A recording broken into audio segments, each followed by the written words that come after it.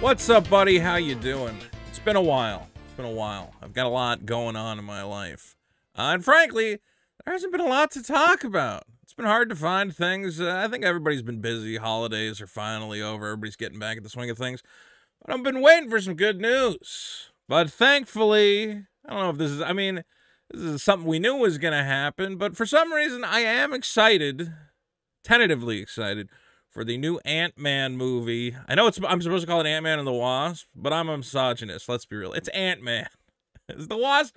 I don't like the Wasp that much, but I love Paul Rudd. Obviously, Quantumania. As somebody pointed out to me, the words Ant-Man are in Quantumania. I don't know why they don't highlight that and like make them different colors. Anyway, first we got this new poster. Let's see, can we get big? Can we see that nice and big? Featuring, again, Paul Rudd and Evangeline Lilly, and also now his kid is an Ant-Man too. Too many ant people, fine. And they're going to go into the world, underneath the world, the microverse or whatever, whole universe within worlds, which is actually kind of cool. I like that idea. And, of course, the bad guy is Kang the Conqueror, who we met in the Loki show. And we're finally going to find out a little bit about what's Kang's deal, man? Because in Loki, we're like, this is a weird guy. I don't even know what he wants. He's like a time master. What's his end goal? What is he trying to accomplish? And a lot of the ways they've been talking about it, or some of the scenes that have been teased, make it sound like this guy has killed the Avengers, I don't know, 1,000 times before. This is just another time, another spin around the wheel for him. That's not a saying. Another spin around the wheel. Another go around on the horse. Somebody give me a better metaphor. Another go around on the wheel. Anyway, we got a trailer here, folks. Now this trailer, real quick, hold on. Debuted tonight. I believe it was tonight, right? January. Oh, this was yesterday. So, this which debuted during the College Football Playoff National Championship. Somebody told me the game was a blowout, so everybody stopped watching the game and missed the trailer because by halftime it was already over. But I have not watched it. I have saved it for you, my viewers, my loyal Veto Nation. If you're just joining us, don't forget, click that button, subscribe to the channel, and let's take a look. This is a 2-minute trailer, 2 minutes, 18 seconds. Kind of long for a trailer. You're an interesting man, Scott Lang. Oh, you know what YouTube's doing? They're going, you want to watch it in 720p, right? No. Give me the 1080. Give me the 1080. Come on, baby. You're an Avenger. You have a daughter. But you've lost a lot of time. Like me. We can help each other with. Okay, so we saw this scene in the previous trailer, and I gotta say, I don't like this scene. The scene is basically his daughter going, Dad, I made a magic portal to the quantum realm. And then I think old Wasp, the old lady, goes, oh, you got to shut that portal down. I'm like, that's not really a good, it's not a good explanation of how they get to the quantum realm. It's a little hokey. Your daughter's an idiot. And I think it does one of those things that I always hate, is making one character the scapegoat for everything that goes wrong. Remember how, what do you call it? And I didn't hate this as much, but a lot of people did. Remember when Peter Quill, you know, started beating up on Thanos and it caused him to come back to his senses and was able to fight them off and snap and kill. And then everybody was blaming Peter Quill. They're like, well, yeah, that's your fault. If you had just not tried to beat up Thanos, you could have saved half the universe. And now I'm worried that it's going to be like, yeah, well, Cassie Lang, if she wasn't a dumb idiot who built a portal without telling anybody and just switches it on, then none of the bad stuff in this movie would happen. So I think, from a writing standpoint, if I'm getting too technical, try not to make one of your characters like the scapegoat for everything that goes wrong, because it's going to be really hard, especially a new character, because now it's harder for the audience to like Cassie Lang, because we're like, great, what an idiot. She got everybody trapped in the nightmare realm. Okay, that was a long segue. Let's take a look. That.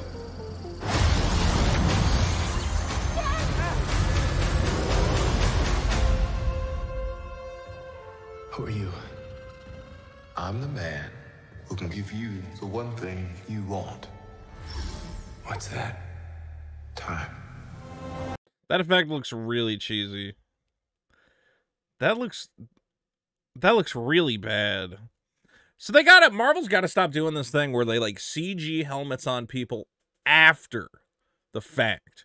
We just saw, what do you call it, Black Panther 2, where she had Ironheart. The Ironheart helmet is like clearly all CG. Just build this man a helmet with a glass shield. You could have a practical effect that makes it go away. That looks terrible. What's that? Time.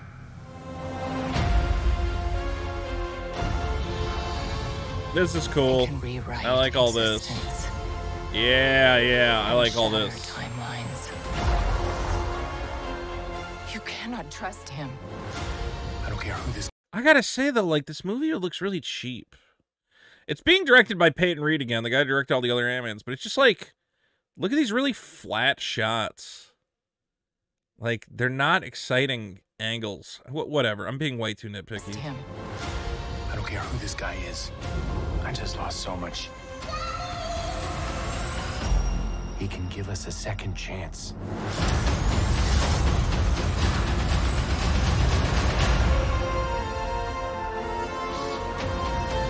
So it's kind of sounding like Kang is offering Ant-Man. Ant-Man, remember, got snapped and basically missed. How long was the snap for?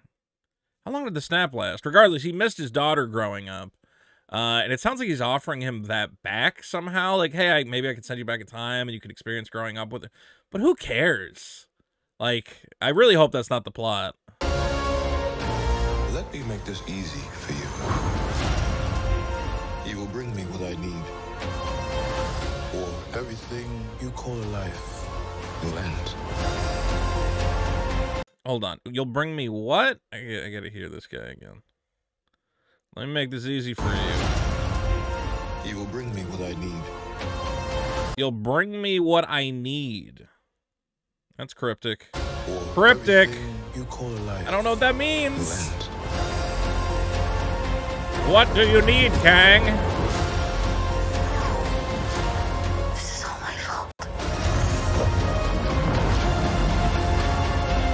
You may not want her to watch this. We had a deal.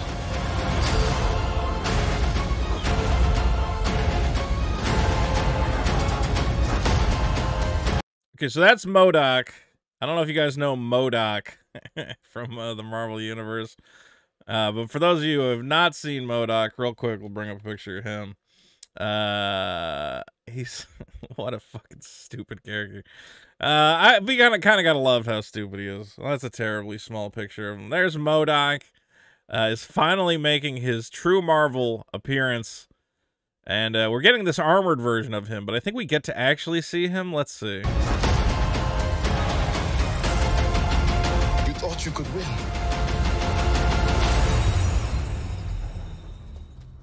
I don't have to win. We both just have to lose.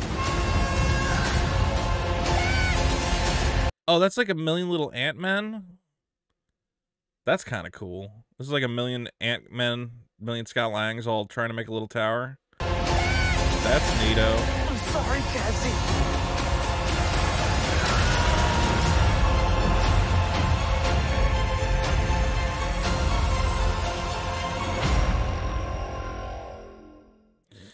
I mean, part of me, like, I wonder if it's a YouTube compression. These movies always, whatever, YouTube's got to figure out its, whatever's compressing these videos. Because I swear, they all look kind of like if you pause it, you'll see. It's, like, very, like, almost fuzzy and not crisp. I can't even judge the actual quality of movies anymore. This is a problem we had with the She-Hulk trailer, where everyone's like, She-Hulk looks like shit, and then you saw it on actual TV and it looked fine. So YouTube's running these compression games with quality. I mean, they're processing so much video, I get it. But it's become really hard to judge a movie's visuals based on YouTube. I should try to find trailers elsewhere. Because it just ends up like smudged and like a little bit blurry. But I want to say, I mean, I don't know. Like, why do Marvel movies feel cheap now? Or it's like a mix. It's like some of it, like this looks cool and all the like city stuff looks cool. All this like weird underground city. But then like the actual actors and the cinematography looks like super cheap green screen trash. And I don't know how to feel about it. Like, see, this probably looks awesome on YouTube. Again, it's compressed down to nothing. And you guys are watching a compression of a compression, which is probably even more terrible. But I don't know. I just want it to look good. But ultimately, Ant-Man's always kind of been like a B franchise. It was never one of the big franchises. I think the humor hasn't been there. And that's going to be kind of a problem, is going to this... like, you want Ant-Man, it should be like one of the funnier entries. It's Ant-Man. It's a ridiculous premise, a guy who turns into a little thing. And it's always been cool, the fights where he shrinks down small, and then they, you know, expand up a Tonka truck to be the size of an actual truck.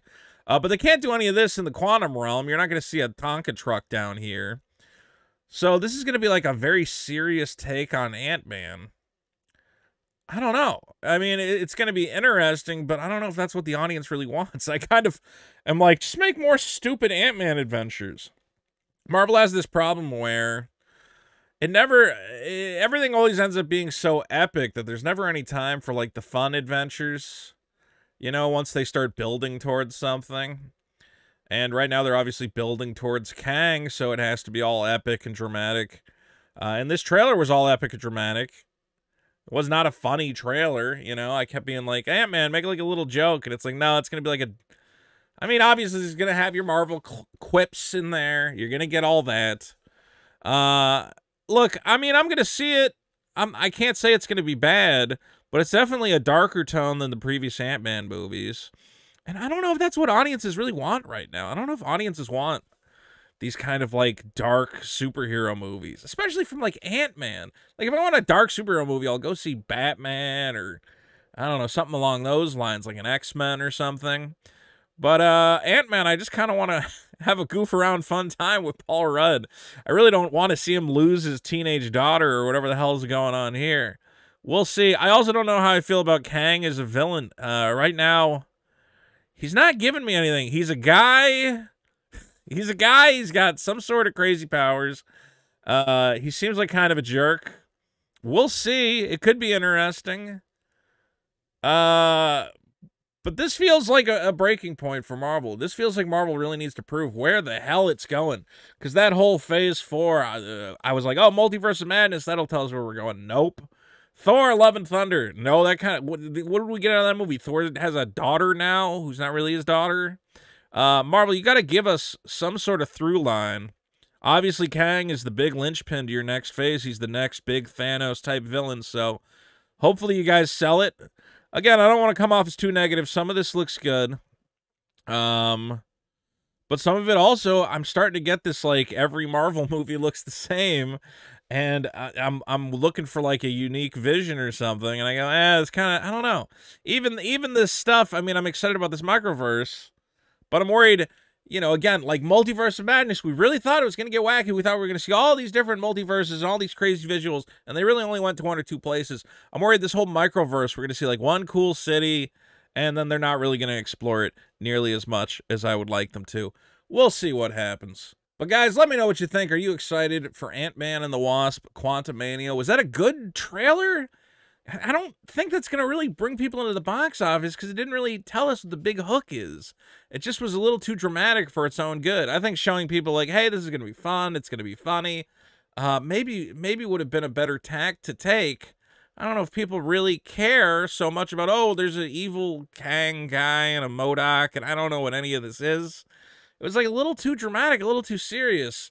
And I worry that moviegoers aren't really looking for that right now. Let me know if I'm crazy. Tell me in the comments. We got more cool videos coming soon. And take care of yourself, man. Veto Nation. Don't forget, hit that subscribe button. I love you.